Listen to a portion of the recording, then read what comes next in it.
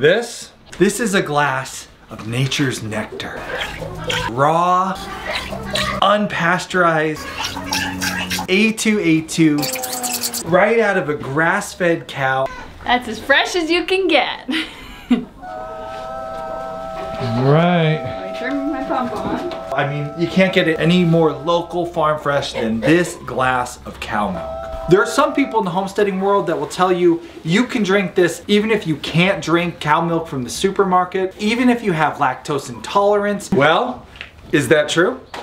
I'm gonna test that out today. You see, I have a sneaky suspicion that I may be lactose intolerant. I may have some sort of milk allergy. And what happens after I drink this glass of milk may not only decide my fate as far as drinking cow milk, but even whether or not I decide we should own cows in the future. Bottoms up, Fancy. Here goes nothing. I am legit terrified to do this.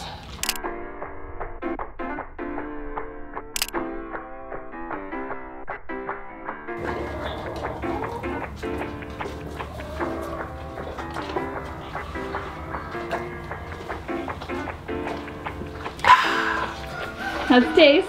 What's that for a milk mustache? How's it taste? It's delicious. I love her milk. Gross.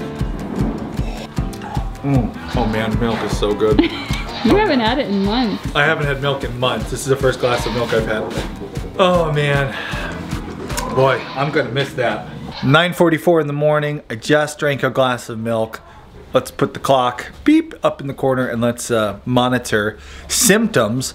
All right, let's catch you up. You may be wondering, like, why does the guy who owned dairy cows and milked dairy cows every day think he has a dairy intolerance? What's going on here? Let's go back in time.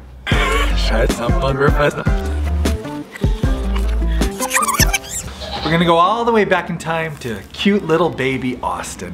No mustache, but just as endearing as ever. I have always had some funny stomach issues. My grandma would have to rush over to the house with a big bottle of prune juice. Remember the last time you had a bowl of prunes? To help little toddler Ost because he was, It went into a tunnel and squeaked through its funnel and wouldn't come out again. Over the years, you know, on and off, I've dealt with some stomach issues, but it got really bad this summer. I was getting so sick and tired of, you know, But Henry still stayed in the tunnel and blew steam at him.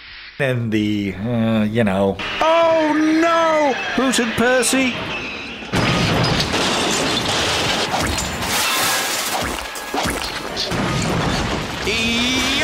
Yeah, I was getting really tired of all that. We've dealt with these issues before in our family, so we kind of had a couple of, you know, suspects. We thought it might be sugar, maybe gluten. I even took eggs out for a while. So finally I took milk out of my diet, and good day, good day, good day, good day, good day. Nothing Good day. but good days. And so I decided to take all dairy out of my diet completely. And that's what I did. Until, of course, today when I just drank an entire glass of milk. Why did I do that? Well, you see, in the time that I've taken milk out of my diet, I've stumbled across a lot of stories and claims from different homesteaders, farmers, and consumers who are saying that they had problems with dairy and then they tried raw A2A2 milk and those problems went away. Back in October, when I took dairy out of my diet, I never isolated just our milk. You see, I would drink a glass of our milk in the morning, but then I'd have a slice of pizza from the pizzeria down the street. I had never actually tested to see whether or not I could still have dairy if it was just raw milk from our grass-fed A2A2 cows. And that's why today I decided to have a big old glass of raw A2A2 grass-fed milk. We're a half hour into this test. How am I feeling? All right, so how you feeling? What's the update? All right, it's been a few minutes and there's nothing real immediate. Just a little anxiety. Even that's kind of passed because we're working in the barn. I'm not thinking about like, how do I feel? Yeah, so far, I mean, so far nothing. Now, that doesn't really mean anything other than I don't have like a super anaphylactic response, which is good. That's the bad one, so that's the worst one, but. This is a disclaimer. We are going to be talking about a lot of health conditions today, but we're not doctors. Go talk to your doctor if you're having some serious health problems. Speaking of going and talking to a doctor, that's actually what we did next, because the world of dairy intolerance and allergies can be very confusing, and we thought it would be good to get a professional to help explain what problems I might be going through and maybe help you figure out if you too are going through some sort of dairy issue at home. So let me introduce you to Dr. Trill. I am Dr. Trill Pollen. When it comes to the world of dairy and stomach aches and trying to figure out what's wrong, she makes up the perfect dream Venn diagram team. You see, Dr. Trill actually used to work in the field of dairy. But I worked at a dairy processing facility running the quality systems for several years. She's also a biologist. I'm a molecular biologist by trade. And professionally, she runs a company, Free to Feed.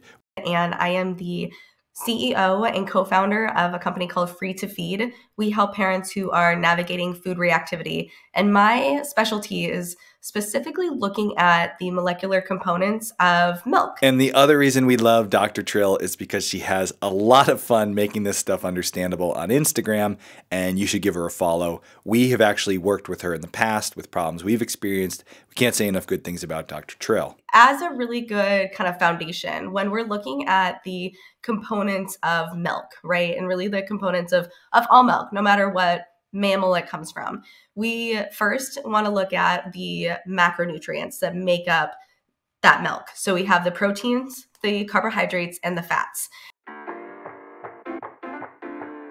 And so what's fascinating when we're talking about intolerances or allergies, most often when we talk about an intolerance, we're talking about a lactose intolerance. And lactose is the carbohydrate that makes up the cow's milk or the mammalian milk. So the sugar that makes up that milk.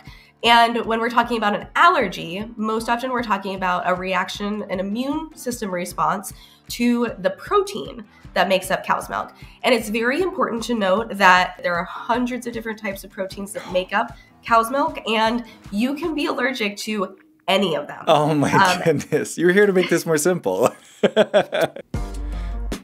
Okay, so you're following this? So far we've learned that I could either have a lactose intolerance or I could have some form of milk allergy.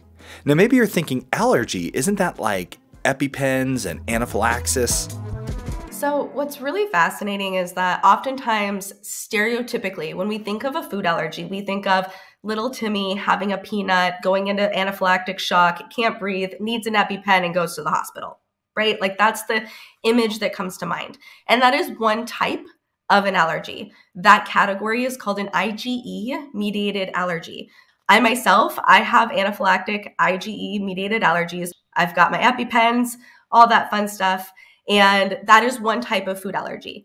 But there's an entire other category. And unfortunately, as scientists, we lovingly name them non-IgE mediated allergies, which is a huge bucket. This includes celiac. This includes FPIES, allergic procticulitis. And unfortunately, this gets coined incorrectly as an intolerance because in our society, we think of that as being lesser. We think of that being like not as bad. So I just drank a glass of milk and 30 minutes have gone by and nothing intense, nothing life-threatening has happened, which wipes out the possibility that I'm facing a IgE allergy. But that still leaves a lot of questions. Am I lactose intolerant? Do I have a non-IgE allergy to dairy? And will raw A2A2 cow's milk help me? So lactose is a sugar molecule that our bodies can't digest until the lactase enzyme breaks it apart into galactose. No. Galactose? Galactose. Battlestar Galactose? That's the coolest sounding sugar I've ever heard of. Sorry, I interrupted your good flow. So it breaks it into galactose and glucose, which our bodies can digest without any issues.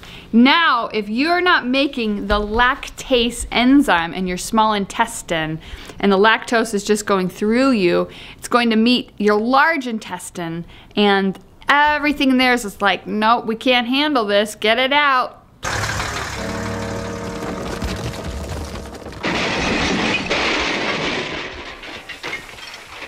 cramping, bloating, gas, diarrhea. That's lactose intolerance, when your body's not producing enough lactase to break apart that lactose. I know some of you are watching and listening right now and you're yelling at the screen. You have lactose intolerance and you have a simple solution.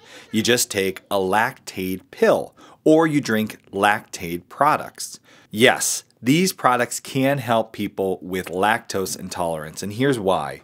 So what's happening in the body when you have a true lactose intolerance is that your body is lacking lactase. So then when you take lactase as a supplement, its job is to break that down for you. So it's literally saying, okay, well, I don't have enough of it. I'm going to supplement it. The lactase or the enzyme that's added to these products, where do they get that from?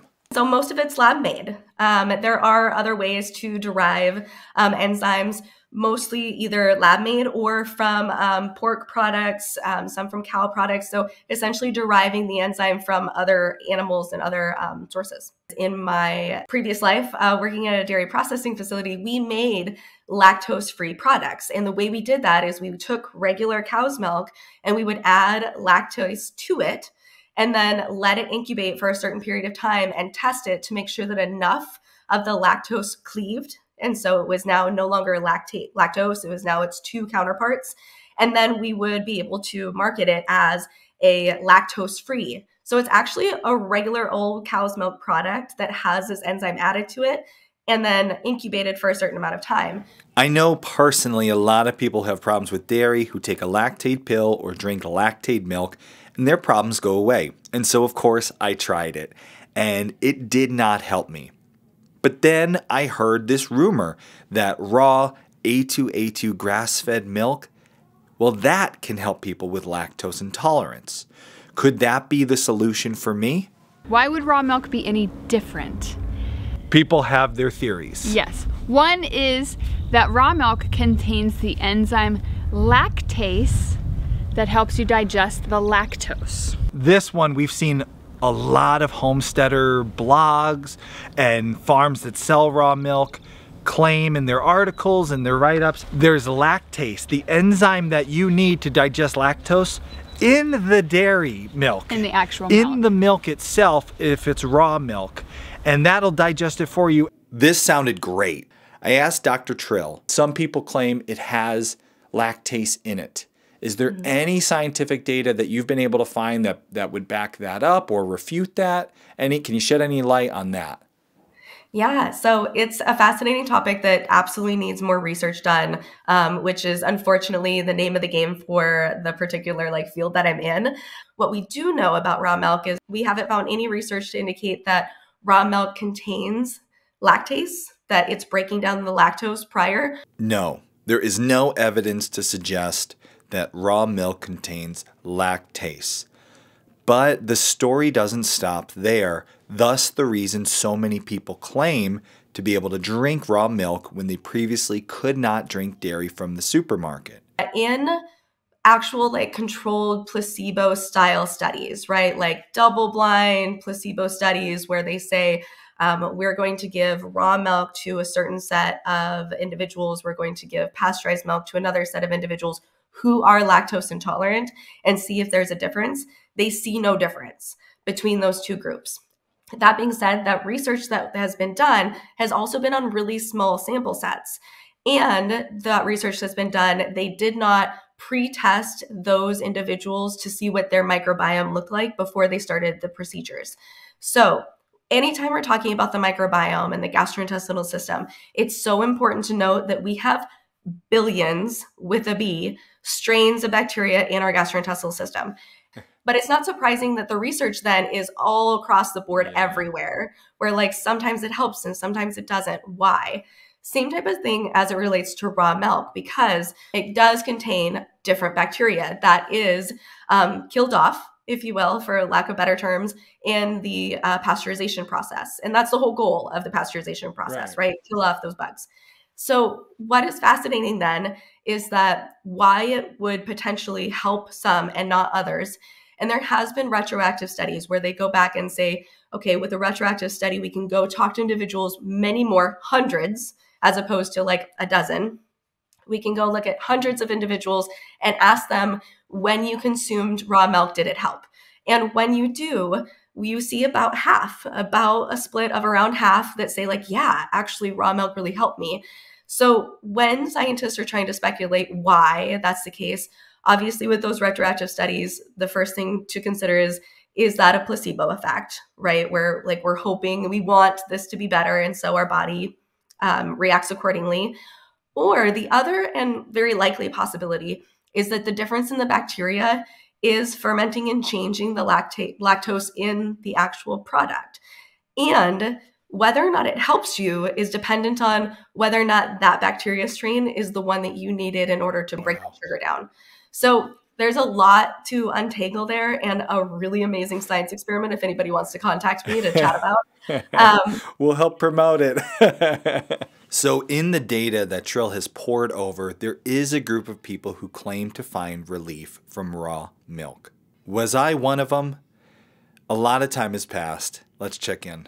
So far, I mean,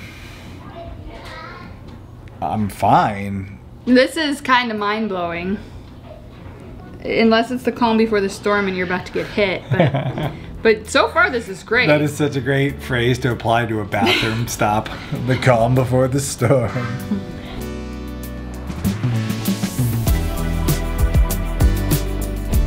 And it was the calm before the storm. There were some interesting things happening in the bathroom. I'm not going to get gross here on YouTube. Let's just say there were mild symptoms. Something I would almost be willing to overlook completely for a really good cheesecake or a cookie. And so that's what we decided would be the next proper test in this scientific experiment. Kay baked some cookies. And not just any cookies, some amazing shortbread cookies. If you've ever made them, you know they're pretty much like 50% butter. Farm fresh, raw butter from our own cows. Beautiful, amazing, and for my belly, pure poison.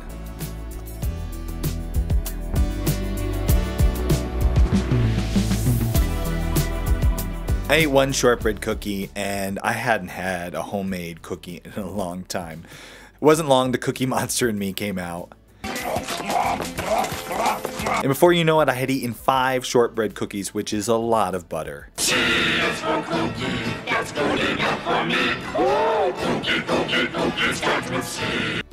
Couple hours passed, and I started to feel pretty bad. At one point, it was like I had the flu. Really bad bathroom stuff, but on top of that, aches, exhaustion. All right, time for an update. Oh man, I feel. Do you want to be in this? Of course. Anytime. Wheel yourself over. Your intestinal issues. Oh man. Drank the milk and had. It was on Thursday. And like, today's Sunday. Yeah, and had like negative effects. I had some stomach issues, some bathroom issues, but it wasn't like, we were hoping for like. I was hoping for just something explosive. Or nothing. This, I had a lot of shortbread cookies and I am regretting that now. You did eat a lot of my cookies. My belly hurts. I feel gross right now. This is a absolute A2A2. We were not expecting this. And butter's actually a lot lower in lactose than the glass of milk. And there was a little clue into what my personal problem may be. Butter has much less lactose than milk does. And in my previous tests with lactate pills and lactate products, I have found no relief. So according to what Dr. Trill said, it would seem that I do not have lactose intolerance. Instead, I may be suffering from something else, a non-IgE allergy. If you've tried both mechanisms, if you've done both the supplementation and you've tried the products that are marketed as lactose-free and they are not helpful, it's not significantly alleviating your symptoms, you are most likely not lactose intolerant. What symptoms is someone going to see if they're dealing with some sort of non-IgE allergy with dairy?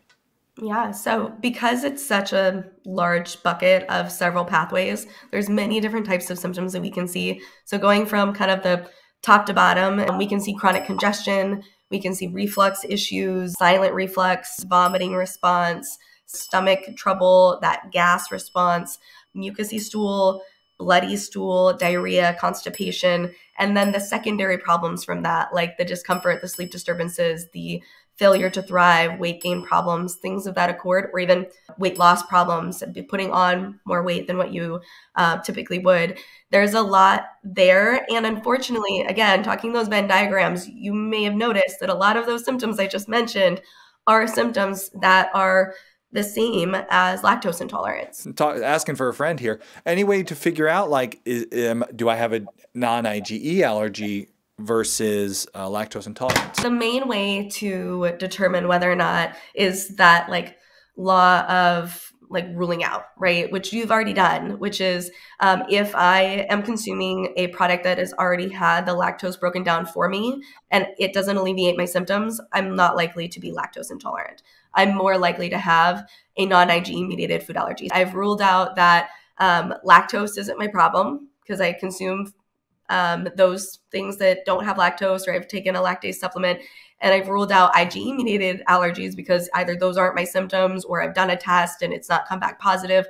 And unfortunately, non-IgE mediated allergic responses do not have an effective test. Now, you mentioned early on, Trill, a lot of these non-IgE allergies people outgrow. What percentage, how rare is someone that is not lactose intolerant but is suffering from like a non-IgE allergy at my age? I'm going to answer the question that I can answer, and then I'm going to do my science thing and say we need more research. Unfortunately, these specific types of food allergic responses, most of them didn't get diagnostic codes until 2017. So that means that the data for adults, for adult onset non-IgE mediated food allergies is awful. Am I incredibly a rare person to be talking to who doesn't think they're lactose intolerant but has these issues? How often are you bumping into this?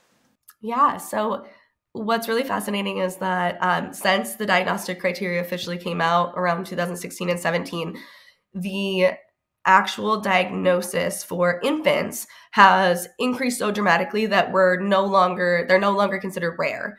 But it's also alongside it seen this massive increase in the adults that are getting those diagnoses.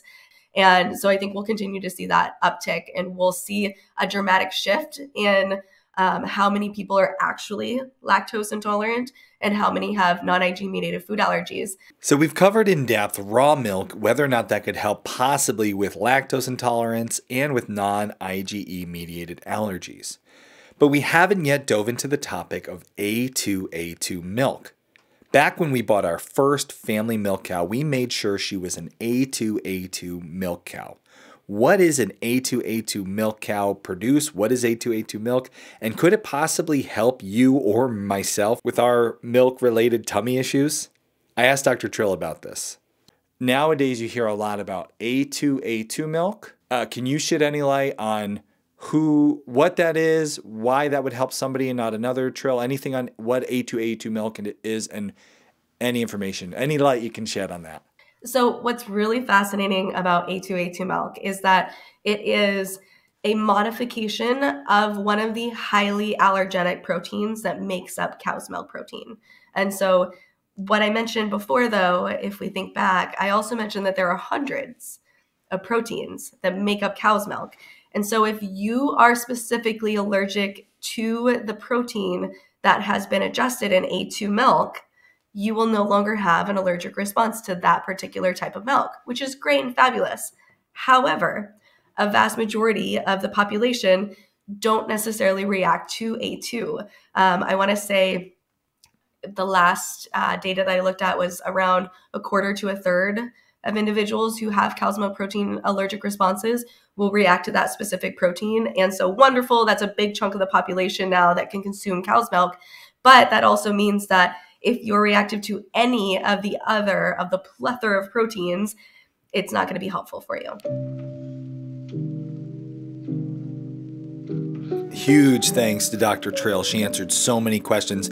And as I've already said, Dr. Trill is an incredible resource. We'll have links below to all her different social media and her website. And I'm guessing a lot of you watching this video, if you're still watching, she's probably answered some of your questions. Comment below, have you dealt with these problems and what have you learned in today's video? Share it with friends who you know deal with this problem. If you're really interested in diving in deep, you can watch the whole entire interview I did with Dr. Trill. That's in the Pioneer Library. I'll have a link below to it and a link below to become a Pioneer if you want to dive into the Pioneer Library and enjoy everything we have in there for you. Now, back to me. How am I feeling? What's going on? And how's this going to affect our cow ownership? There are so many more questions. All right. I feel awful right now, and this is really funny because I feel like crap, but I'm super happy because this is clarity.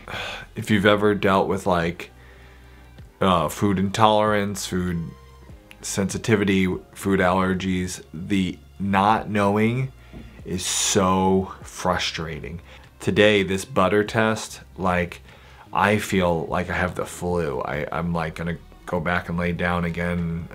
100% I can say it does not matter for me. A2A2 milk, grass-fed, raw, doesn't matter. I cannot consume it. So stop. People who are saying on the internet, just don't drink the right milk, you gotta drink living milk and you gotta have stuff.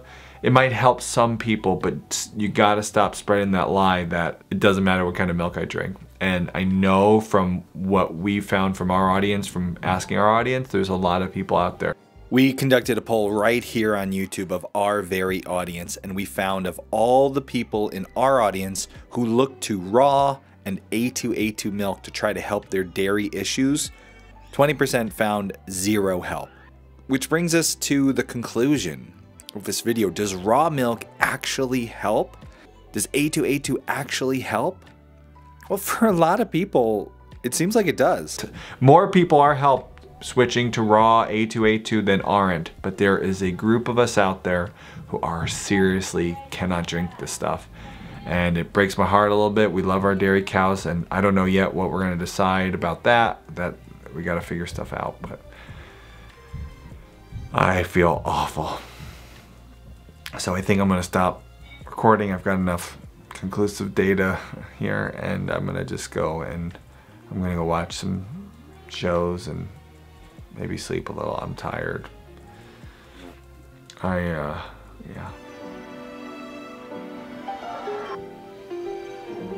Ugh. Okay, wait. I almost hate to even say this. I hate to admit it on the internet, but there is one more last hope that I may be able to have milk. And yes, the animal that I have been the hardest on, that I have picked on the most, I've said the worst things about in all my homesteading. Could they be the key to me still being able to enjoy milk? Find out in the next video in this series. Boy, if I can have goat's milk, the universe has a cruel, cruel sense of humor.